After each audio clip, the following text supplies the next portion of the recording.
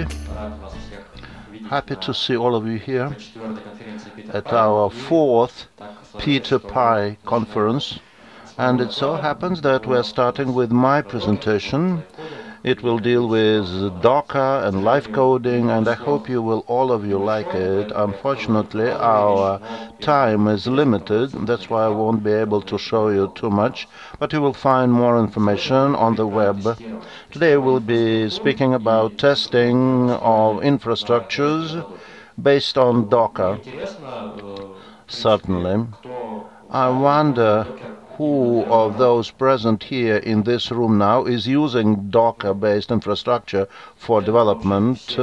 I thought everybody would raise their hands, because in today's world it seems there is nothing more convenient.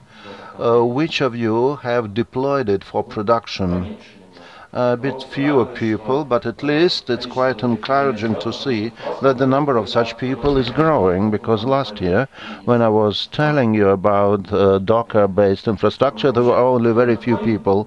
First of all, about myself, I am Ilya Beda. I've been dealing with software development for more than 9 years now, making presentations at conferences and conducting master classes. Hopefully you will like what I have prepared for you today.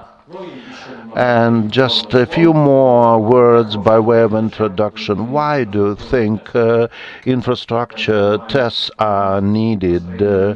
I understand that the audience is structured in such a way that won't be able to have a dialogue. So that's why I will be asking questions and will answer them myself. Compared to just common unit tests, Docker-based tests deal with the questions impossible to answer, because when we use unit tests we need to make sure that the code is valid, but quite often we have to replace it with certain elements which are beyond our control as developers. I don't think any of you have prepared a test to make sure that the MOC was really sent. Most probably you used a message adjustment to make sure that the function was activated with a particular argument, even though it doesn't mean that email sending works in your application, because it may happen that your login is wrong or your passwords are wrong, or instead of sending information they will be recording the base. And in general case they should not check if all the applications work correctly, but it's impossible for us to make sure that everything works in their totality. That's why we have structured testing to make sure that all of the bricks fit together and our application is performing correctly. Today, as an example, we will use an application which is a load balancer, which I developed around 2 years ago. And today, such kind of balancers do not make too much sense. There are other tools. However, if you deal with consulting and with similar applications, then basically these balancers are available. Let's look at its structure now. It works as follows. We have a certain set of virtual elements and a container. The idea behind the balancer is to put it in. There is a great project by Glidalax with their registrator. So when a container is launched, it records information into a particular warehouse or storage facility. In my case, it is ACD. So accordingly, once we start a container, the registrator learns about it and thus we accumulate information on all of the containers available, and then it's needed to ensure traffic, and we have a decode based on Go. And if in etcd a new clue is incorporated, then it is restarted. In our case, we will have Jinza configures, and then as soon as we restart it, access will be granted. Let's look at how it works, and then we'll write down the test to make sure that it can be checked both manually and also virtually. Let's start with our composer. Here's etcd, which supplies code 4001. You may see that it should have access to Docker, and the last container, actually it is the balance itself, has decode. Inside the container are two servers. It is one case when we put several services into one container. Unfortunately, we have no other choice. That's the way we will proceed. I won't describe the details of it. You will find it openly available. Now let's start. Let's launch our application.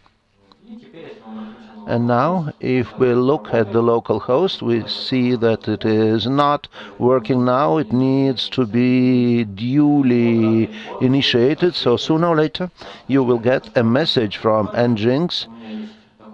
And we also have a Hello World local domain that I use.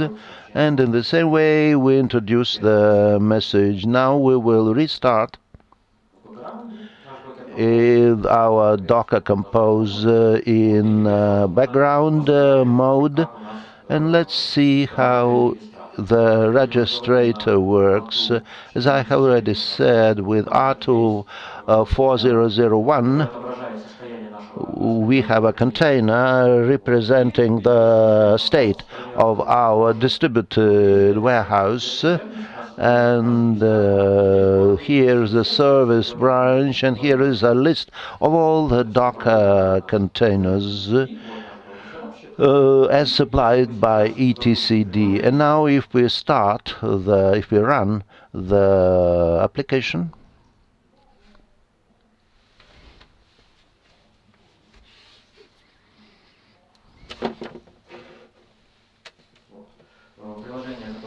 the application, which is a Hello World on a memory stick. If we look at port 5000, after we run this container, there is information in etcd that it exists.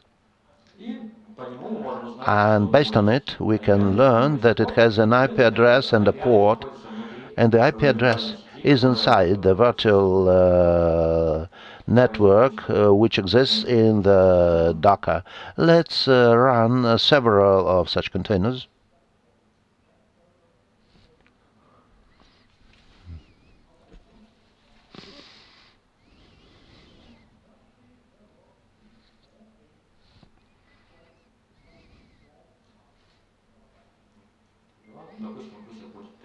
Let them be 3.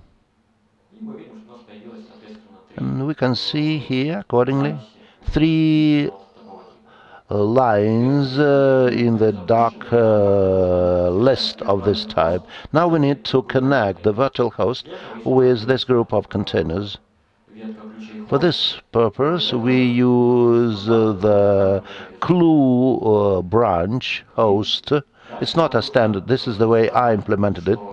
And now we should say that the domain, what corresponds to the domain name, is this container. So this is the information which Nginx is to understand, which we get from etcd. After we run several commands to create a directory describing our service, then we put down the server name to connect them, and finally we say that we need to run it after we establish the value. Here we can see hello world, and there is information on it inside. Then when we get to hello world local, we have our application, and we can see that this identifier keeps changing all along, and the mode distributes the queries on it, while the local host still has the Nginx invitation. If we had other containers, we could also run them to make sure that all of them work properly. And now we move to the next part of our presentation, when we prepare a test, and everything will be done automatically. Now we install our containers to see how we can create an infrastructure for all of this. Now I prepare a Docker Compose file, then I add a new service tests, then I specify the directory, and then I put in the Docker sock to prepare the container, which means that the application which is run in the Docker will control the container. Now let us look at the Docker file. As a matter of fact, a more common Docker file for this application. You may actually pick up more information from my presentation last year about the development of this file. Here we add the dependencies, then we put in the code, the dependencies. We have a long list of dependencies and a library to handle the Docker, and quests for making queries across the network. And here we have a useful run test script which is responsible for running our infrastructure first, and then we run our tests and add the necessary arguments. Now let us look at what we have here. We have test Nginx, and assert false, where nothing is happening. First of all, we need to make sure that our Nginx is available. Since we have set false, we will get inside our environment and we'll be able to test something here. And then we can send a request. But if we do it like this, it won't work, because the local host is in fact our container where tests are run. And in fact, it's quite an evident thing. However, it is not always that we understand it. That's why sometimes really childish mistakes are made here. That's why we have our conf.d, and here the Docker Compose file is called d. That's why the Docker automatically does it. If we send a request there, then we get a correct answer with code 200, and within the content of our page, and somewhere there is Nginx. Now let us prepare a test then.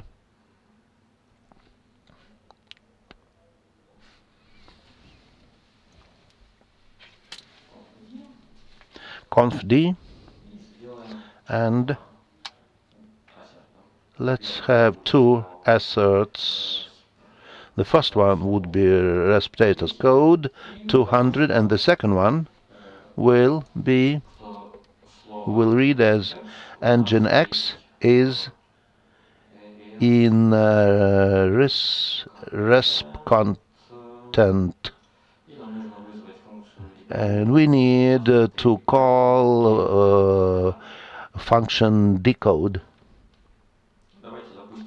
Now let's run our test. And if I haven't made any mistake, it should work. Yes, everything is working okay, but there are always certain subtleties. If now we open the container, and when we run our tests on CI, it's quite normal when the container starts from scratch. And here we simply run our script, and unfortunately we will see that our test stops working with some error. It cannot get connected to port 80. Now we need to get to the top of the list, to our code. And the most interesting part of it is that if we repeat the request, everything will be working, because our tests start before the container has been warmed up and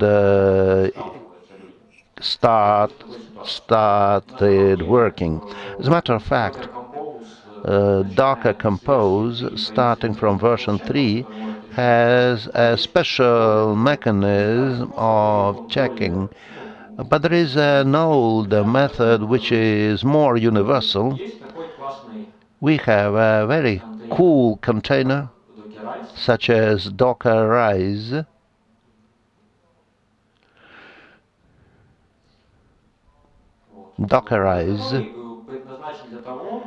which is, it is not just a simple container.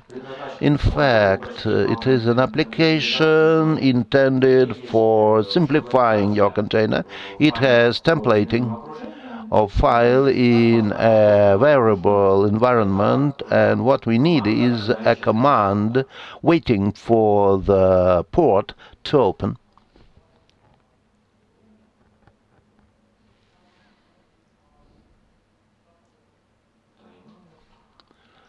And accordingly, we say that Dockerize needs to apply TCP protocol under the code D name, and after it gets a response, it should keep running.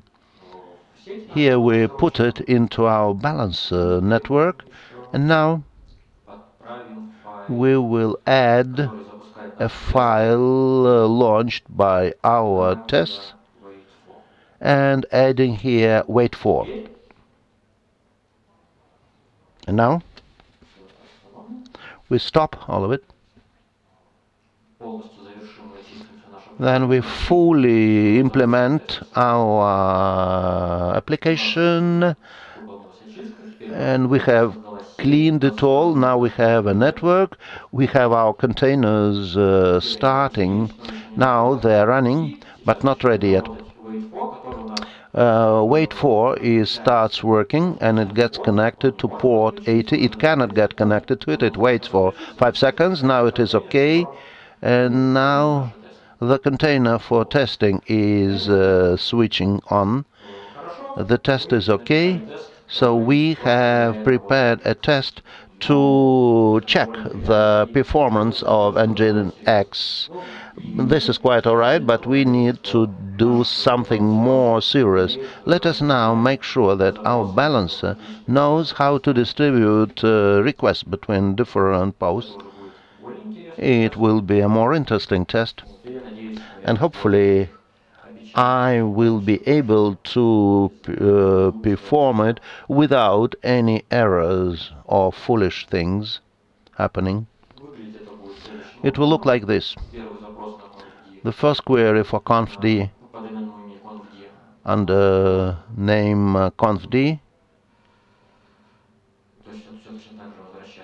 Now we need to get it back to the reply with Nginx, and the second one will have to contain Flask. Here's hello world dot local. Now we need to somehow run this service. It is very convenient to run containers required for the test using certain features such as hello world service. And now let us create it. And here's a PyTest fixture.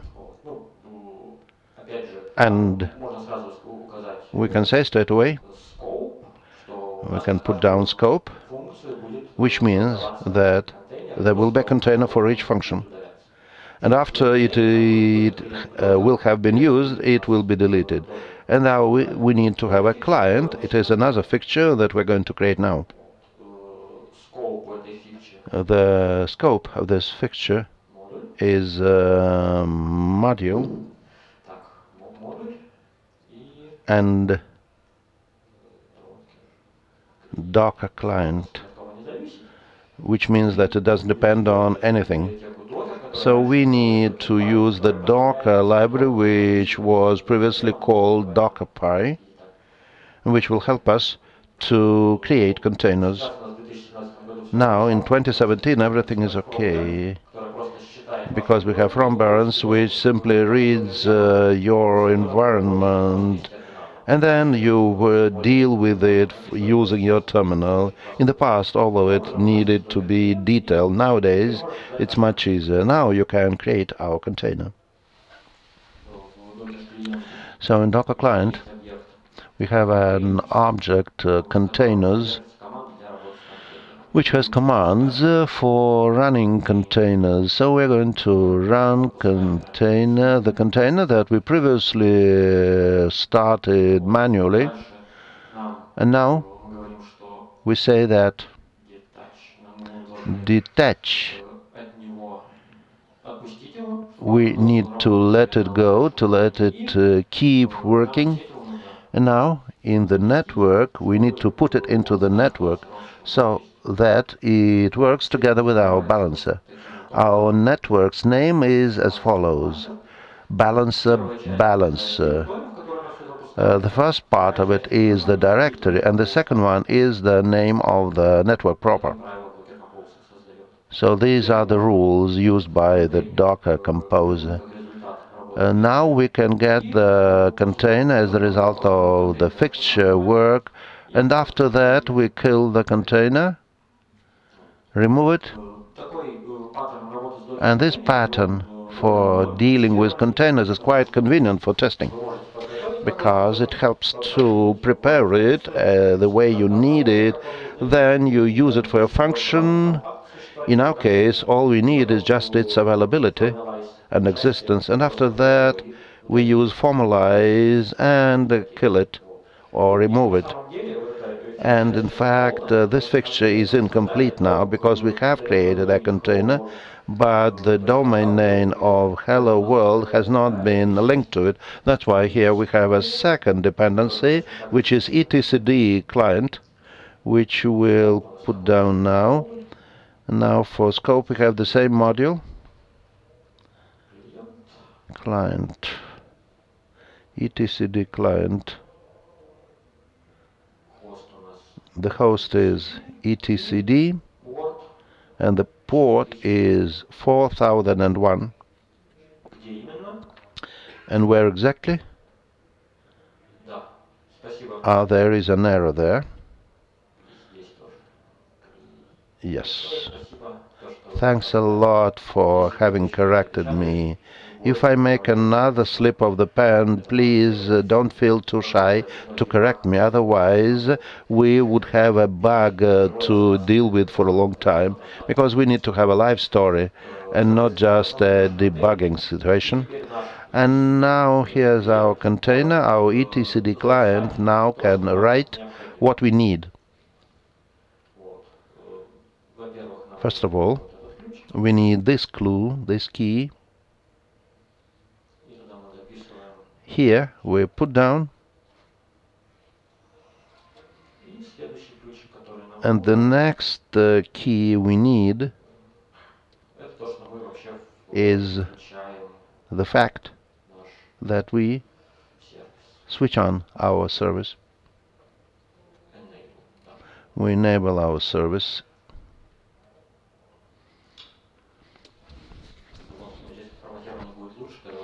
I thought the formatting here would be better, but in fact it is worse. Anyway, after our container has been used, we need to remove all the unnecessary information from etcd so that it doesn't affect our test. Now we use delete. We show which key needs to be deleted. Here we are. So basically everything is ready now. Let's try to run it. Who thinks everything will work fine? Raise your hands. Certainly not. Certainly we have some error conditions, and I have already made a lot of errors, and it happened when I tried to run ICI survey, because I was using as a service which is free of charge and very slow, and it's a very good way to make sure to which extent your integration test is reliable, because when everything is fast enough it may really run smoothly, but sometimes it doesn't work. That's why you may use this life hack. Try to use a smaller machine and you might find more interesting things then. Just like last time, we'll send a request. We don't even assign any name to it. Request get http hello world .local, and then we immediately get the content back. The problem is that when we created a container and put down the keys in etcd, it only means that they were introduced there. But then, after a while, even if you have a full-fledged watching, it would take some time, because it takes some time to read the keys, then write them into the file, etc. When we were doing it manually, it seemed quite fast. But when we apply the automatic mode, it really runs instantaneously. In the simplest way, we could use slips, but it would first of all take some time, and we would also depend on the environment. It may run on one thing and not run on another thing. That's why we need more information and more context to better understand what is happening. So when I faced this problem, I thought how to sort it out. The solution seemed to be quite obvious to everybody. What do we always do when something is wrong? We look at the login to see what's happened. And in our logs for code D, we have a very useful message, target config, which means that it has updated the config and is ready to send a signal. However, we'll need a small race to rerun it, but it's a very fast operation which only needs 1 second. To restart in Jinx,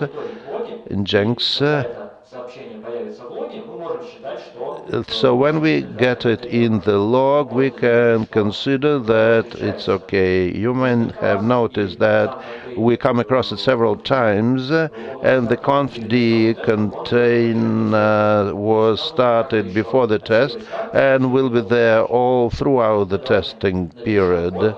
Now let us write the code that we need. The most convenient way in this case is to use the manager context. Even though we don't have it yet, but we'll write it now. Wait for config update. It will be accepting Docker client. And the whole of this code is then put into the context manager.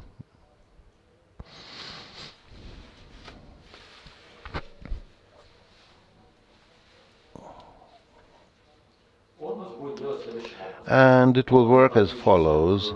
It will get connected to the Docker container, get the login from it, then remember the login, then we'll do yield,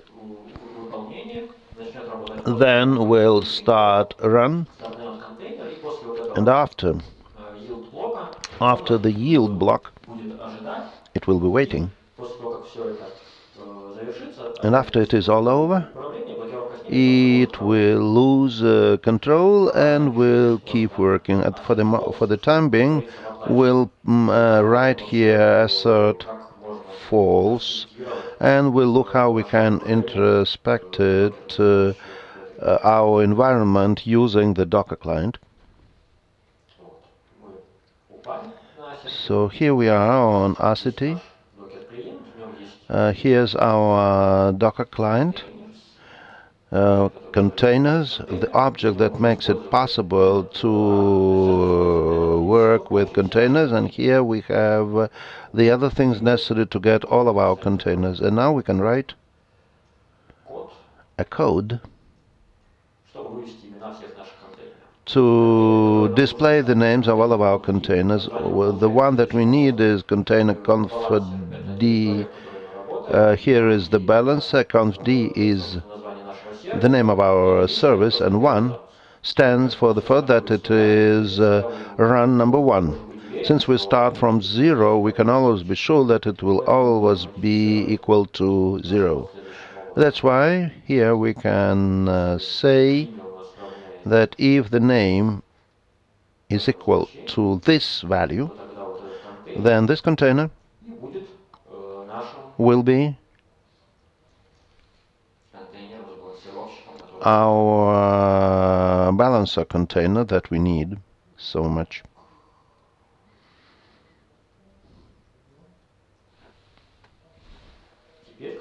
Now that we have this container, we can interact with it. We have already used kill and remove, but there is also another method such as logs. To get all of our logs back, we need to apply decode, and for the line we may do split based on the line transfer code. Now we have 43 logs. So basically this is sufficient for the moment.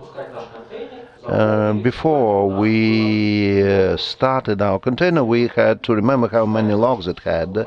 Now we let running go, so the code inside the context will be working.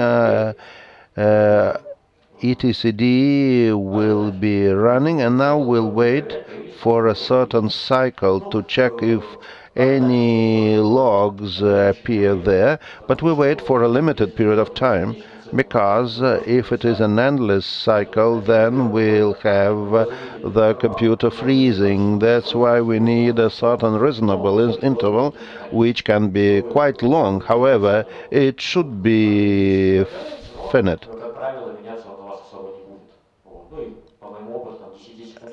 From my experience, I can say that 10 seconds is always enough. If it works, then it will work much faster.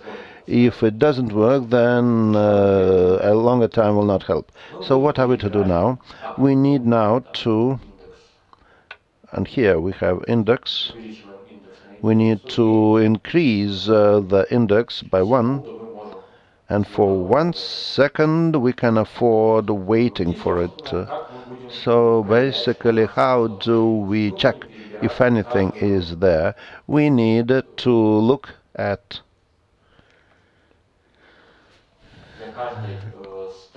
we need to make sure that for each log line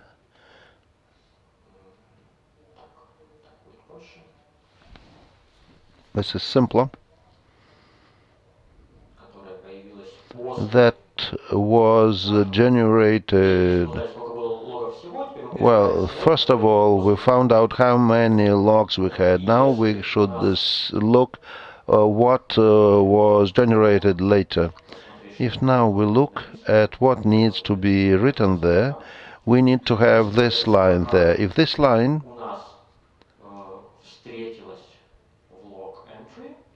was found in a log entry, then we can finalize our waiting and enable the blocking,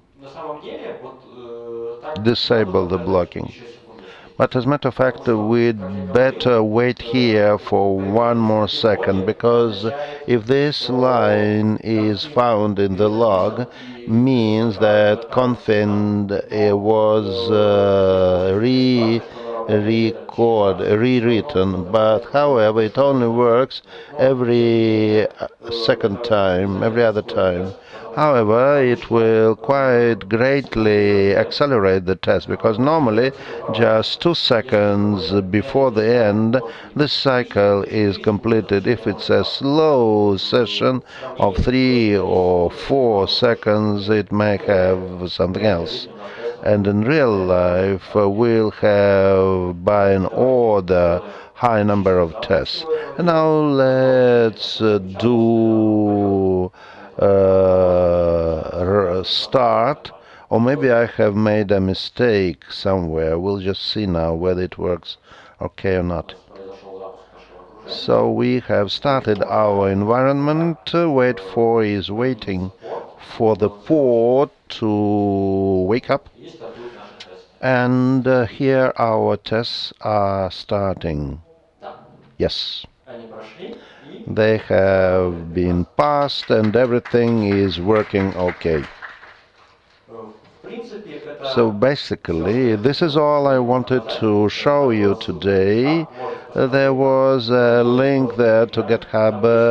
You may find more sophisticated case studies there, what happens with the load balancing.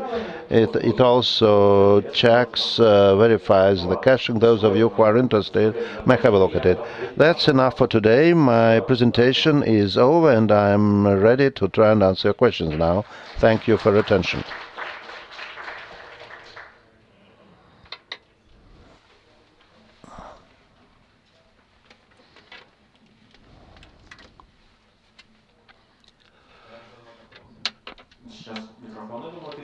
Well, please use your microphone. Wait for the microphone to reach you to ask your question.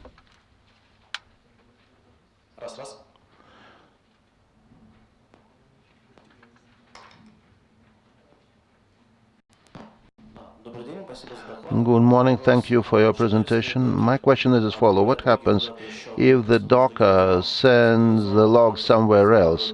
If everything, for instance, is centralized, then accordingly we cannot get other approaches. How can we make sure that everything is okay?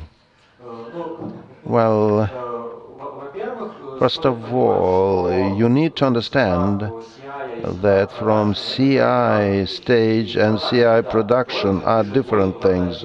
In production, logs are written somewhere else, but with CI, the logs are written in a standard way. And speaking about more universal mechanism, it is health checks. Then in production, nobody will be looking them up. But for testing, where we are to make sure about the workability of the environment, it is quite normal, and you will have access there. In production, it is only health checks, and nothing else can be invented.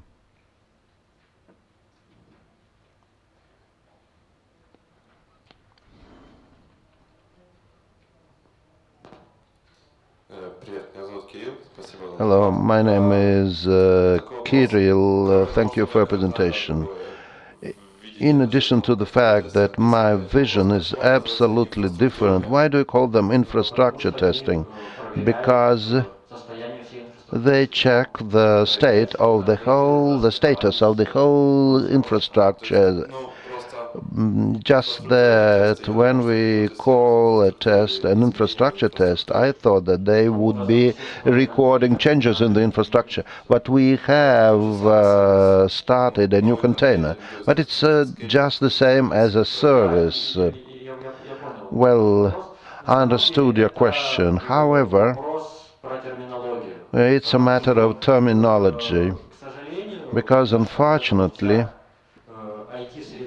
our IT environment is not standardized, and quite often a term is used which may be understood in an absolutely different way. So it looks like our terminology needs to be aligned. So if you said that you have a reverse vision, but when it comes to time slips and Docker clients and hard code, I don't know. We have had somewhat similar tests, but they were quite flat. I don't know the exact word in Russian here. That is to say, they kept failing every third or fourth time. But that's a separate matter. So I'm really not quite sure to what extent they fail after every 3 times. Well, and I would also like to emphasize that you cannot do kill at once. Thank you very much. I think we can speak about it in more detail later.